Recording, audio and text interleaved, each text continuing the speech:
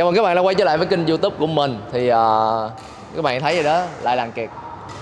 Nhìn thấy Kiệt là biết ở đây là lại là cái series huấn luyện viên online nữa rồi đó. Hôm nay em thắc mắc gì vậy Kiệt? Chào các bạn, chào anh. Thì bữa em tập thủ rồi, giờ nó ra nó đập một phát rồi em thủ được. Nhưng bây giờ cái tình huống xuất hiện đó là nó chặt hay là nó lớp lại một phát, em không biết xử lý thì sao. Bữa đó em quên hỏi. Dạ rồi, hôm nay rất mong là anh chị cho hướng dẫn cái điều đó. Ok.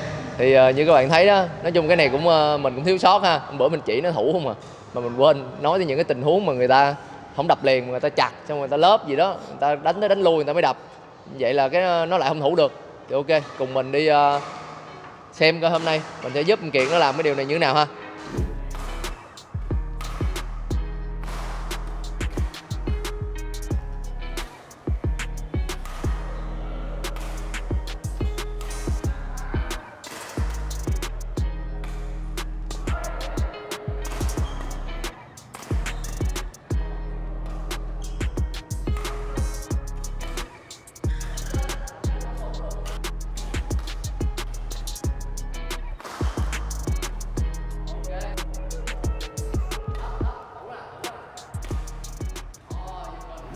Thì vừa rồi các bạn đã xem qua hình ảnh bạn Kiệt đánh ha.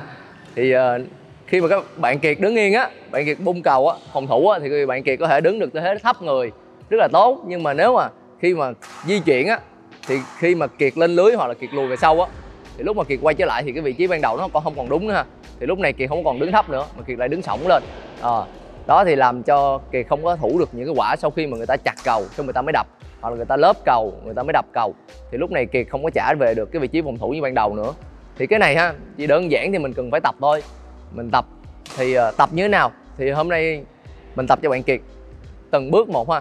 Đó, bước đầu tiên thì mình sẽ tập cho bạn Kiệt là lên bung cầu, đó, bung cầu chặt của người ta xong rồi lại lui về, đứng chân phòng thủ đúng ngay cái vị trí phòng thủ ban đầu mà mình chuẩn bị đó. Cái vị trí phòng thủ tốt là hai chân mình đứng rộng ha, đứng thấp người, và khi như vậy ha, mình phản xạ mình lên, mình bung cầu chặt rồi mình lại về đúng cái vị trí đó ha. Thì ban đầu mình sẽ tập cái đó trước, mình tập cho nhuần nhuyễn cái đó. Thì tiếp theo bước thứ hai mình sẽ tập cái phần đằng sau ha, là cái phần lớp cầu. Và lúc này ha, mình cũng phải đứng thấp người ha, và khi lớp cầu mình sẽ xoay ra mình lớp cầu và mình lại quay đúng lại vị trí thấp người đó. Đó thì cái này các bạn phải tập nhiều, tập dần cho nó quen, cho nó lúc nào mình đánh xong mình cũng phải trả đúng cái vị trí đó. Chứ còn không á, các bạn không có tập á, thì các bạn đánh mà các bạn di chuyển tới luôn một hồi á, là các bạn sẽ bị, thứ nhất ha, là mình sẽ đứng lệch ra khỏi cái vị trí phòng thủ. Và thứ hai nữa là lúc này mình sẽ không đứng chuẩn bị được tư thế tốt phòng thủ, mà mình sẽ hay bị đứng xổng lên. Khi mà mình chạy á, thì dĩ nhiên khi mình chạy đâu có ai mà cứ chạy thấp như vậy. Thì lúc mình chạy mình sẽ chạy cao, thì lúc mình về thì lúc này mình sẽ bị cái thói quen là mình đứng thẳng chứ mình không có thấp ra.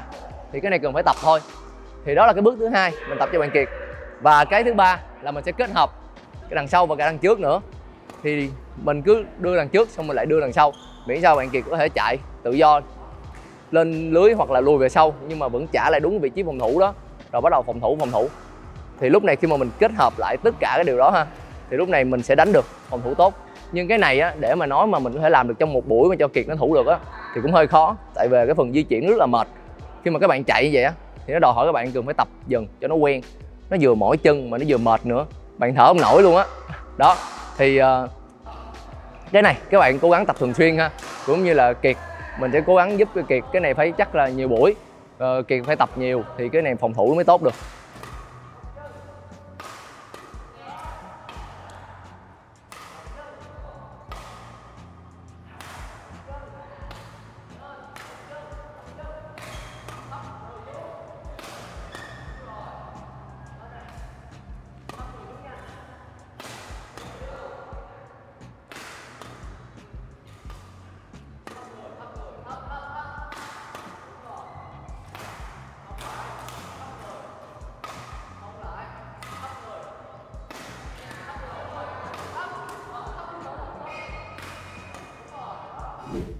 Thì sau đây ha, mình cùng xem cái cảm nhận của bạn Kiệt sau một buổi ngày hôm nay tập thêm về cái phòng thủ này như thế nào ha.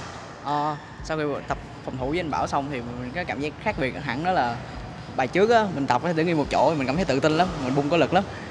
Còn bây giờ thì bắt đầu kết hợp với cái phần di chuyển, cái phần cơ động trong đó thì bắt đầu cảm thấy mệt hơn. Mình nghĩ chắc cái này mình bỏ qua đi. Thì như các bạn thấy á, phòng thủ á, nó không đơn giản là các bạn chỉ đỡ đập không đâu ha. Phòng thủ là người ta chặt cầu, người ta lớp cầu, các bạn cũng phải đánh được, các bạn cũng phải đánh trả được. Cho nên nói chung á, tất cả phòng thủ á là các bạn phải đỡ được cầu chặt nè, đỡ được cầu lớp nè, và đỡ được cầu đập nữa. Cho nên là phải di chuyển nữa đó, cho nên thằng Kiệt nó làm biếng, khi mà chạy bắt đầu nó không muốn chạy, nó chỉ thích đứng yên chỗ đỡ thôi.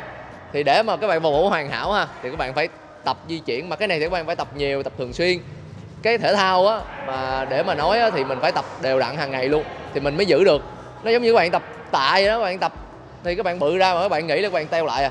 Thì cầu lông nó cũng vậy á, các bạn tập thì các bạn đánh được, mà các bạn không tập thì các bạn không đánh được, nó đơn giản vậy thôi. Thì hy vọng video clip này sẽ giúp ích được cho các bạn ha. Còn bây giờ thì chào tạm biệt và hẹn gặp lại.